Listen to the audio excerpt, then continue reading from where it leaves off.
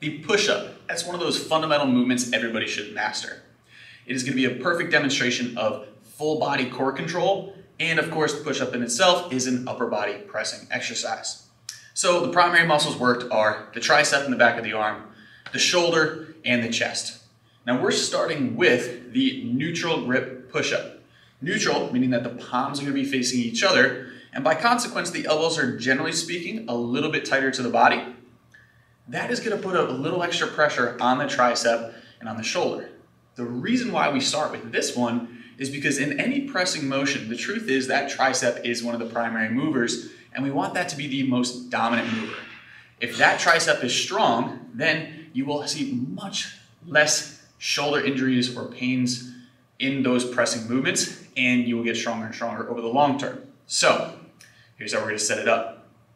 We're on the ground. Later, I'm going to note, if you don't have the strength to be on the floor, how we can elevate this position. But for now, we're on the floor, and we are using dumbbells to allow ourselves to have that neutral grip, and we are going to work on squeezing those handles as opposed to just passively placing our hands on the ground. So, set the dumbbells just outside of your shoulders, and then with some practice, you might adjust that position.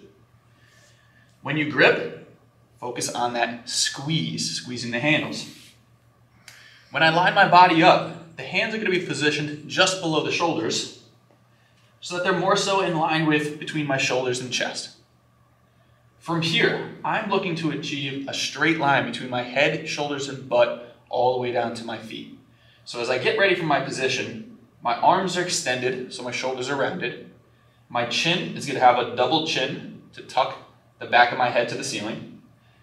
As I pop up onto my toes, I'm going to tuck my butt in, so I have that tension in my belly, tension in my butt, legs are flexed, I'm pressing away from the ground, and I'm in a fully supported position. As I lower myself down, I'm going to focus on my elbows moving first. My elbows will point back towards my hips, and then my shoulders will start to roll back together naturally.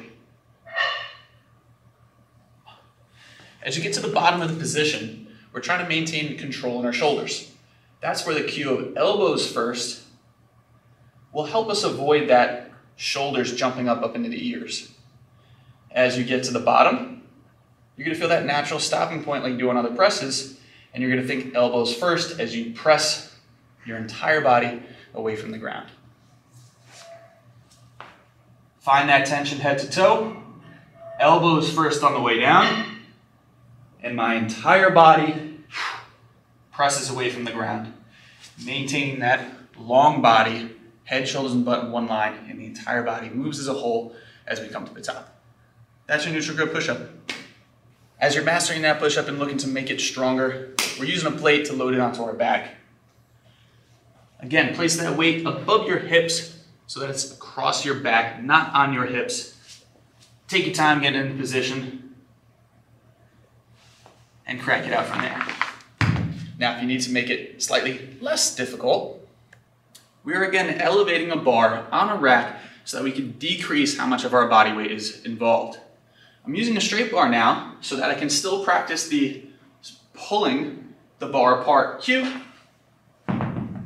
As I set myself up in a straight line, pull the bar apart, pull yourself down to the bar so you can achieve that full range of motion.